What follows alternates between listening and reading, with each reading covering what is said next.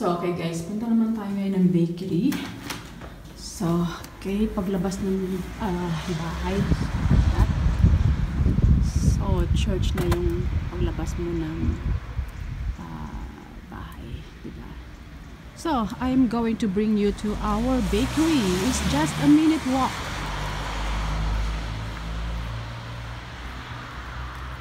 So, this is my kind of Sunday. Prepare ng breakfast and then bili ng bread if I don't have time to bake bread.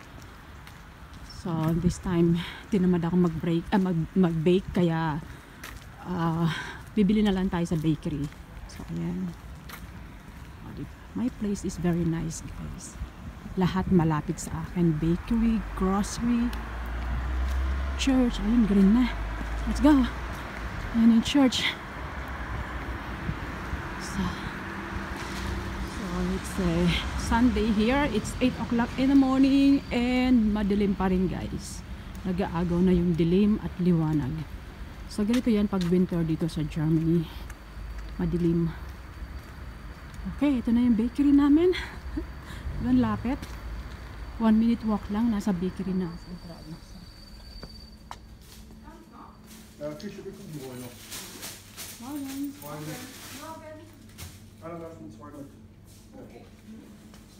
Hallo, ich hätte gerne 5 normales Brötchen. Ja. Zwei Körner. Egal welche? Egal welche, ja. Ja. 9. 2 Körner. Und 2 Schokoladen-Croissant. 14 €, 2 Schokokroissants. Genau. Ja.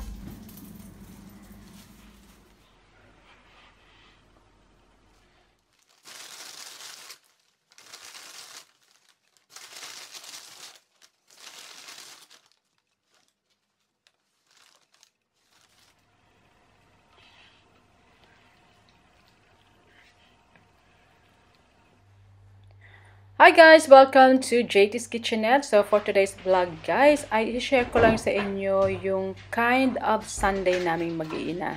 Ayan. Since I am still on vacation, marami akong time na mag-prepare ng aming brunch. Ayan guys. So, ito yung pinaka gusto ko pagka bakasyon ako kasi walang pressure.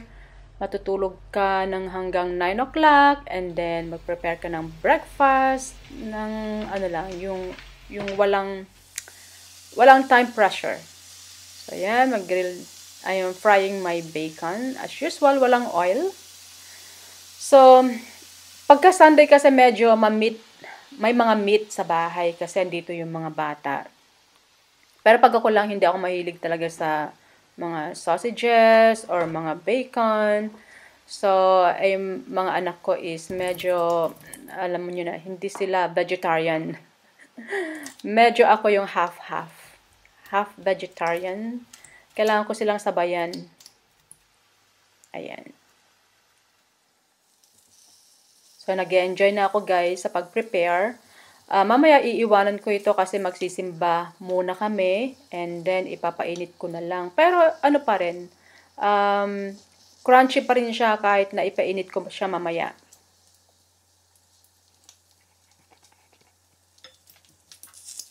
So pati yung sausages natin wala ding oil kasi nagpo-produce naman siya ng sarili niyang oil. So nakakatipid ako sa mantika. Sa totoo lang, I'm no longer using oil sa pagpa-fry. Kasi yan, gagawa tayo ngayon ng mozzarella and cheese. Okay, medyo ako lang yata yung mahilig dito. Pwede rin ito pang grill. Pag mag-grill kayo, pwede rin siyang side dish. Pwede rin siyang starter. So mamaya lalagyan natin ito ng ayan, naghihiwa pala ako ng basil. Fresh basil leaves. Tapos, before tayong kumain, lalagyan ko siya ng olive oil and balsamic. Yan. So, isi-set aside muna natin ito and then tapusin ko before kaming kumain. Tapos, ilalagyan na natin yung basil leaves. Ayan. Fresh siya. Tapos, ayan, marami akong oranges. Gagawa rin tayo ng fresh orange juice. O, diba? Ang dami kong time. Kaya naman yung mga anak ko natutuwa pag nasa akin. Pag Sunday brunch namin. Okay. Yan, kumakalambang na yung simbahan ngayon. Naririnig siguro dito. Diba? Ang ganda ng, pag meron kang juice maker, pero ginagamit ko rin ito sa sa lemon juice ko.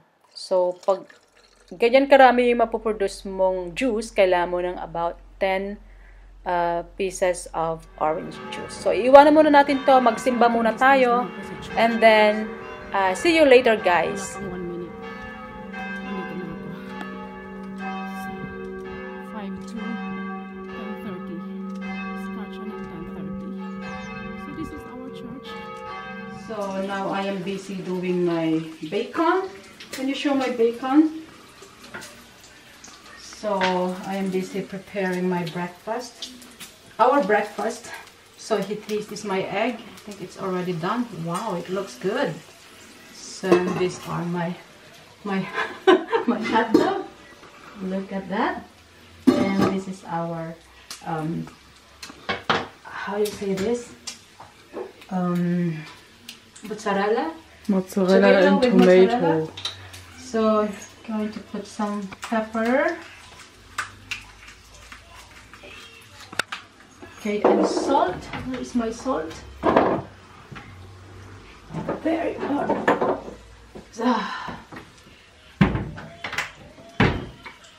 Okay. Would you like to have a, how do you say that? Balsamico? No, I don't like it. Then half with balsamico and half with without. So this is Just a little bit of olive oil. olive oil. There's a lot. You have to put your finger on top. Some and half with how do you say that? Because my daughter doesn't like it, so just me and my son. So look at my mozzarella. I think he doesn't like it either, but okay. That's just you and just me. So I think we are done with our breakfast. So let's Now do- we just have to eat it. Okay, good. Good. Our breakfast, it's now prepared, so we are about to enjoy our breakfast. So, mga anak, enjoy our breakfast Salamat, Anay. and do or say thank you, Nanay. Salamat, Nanay. Thank you, Nanay. Baru kayong salamat.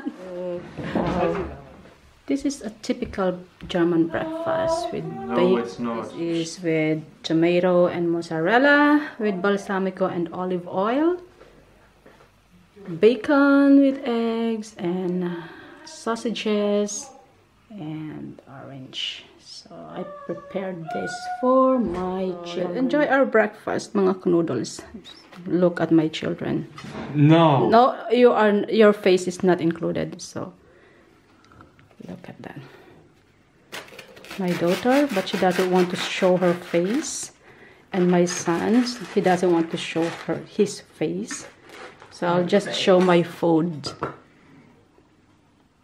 Look, this is my fresh orange juice.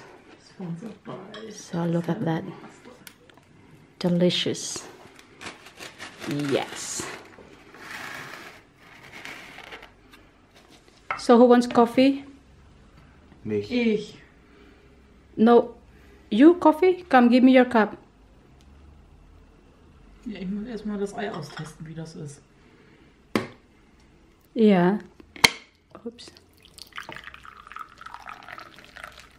Ich glaube, das ist gar, oder? So milk and sugars are there. Huh? It's cooked. Das ist durch. Yeah. Oh, was hast du für einen riesen Löffel? That is for coffee. Das Look ist at ein that. Diabetes. My turn. Cream Cheese. Frau Thompson hat früher gefragt, was behind heißt, und ich habe gesagt behindert. Was? Ja. Wer hat das Ja. gefragt? Frau Thompson, meine Englischlehrerin damals. damals, yeah. Meine Klassenlehrerin. It's empty. Look. Wir haben auch nur 3. Huh? Yeah, one for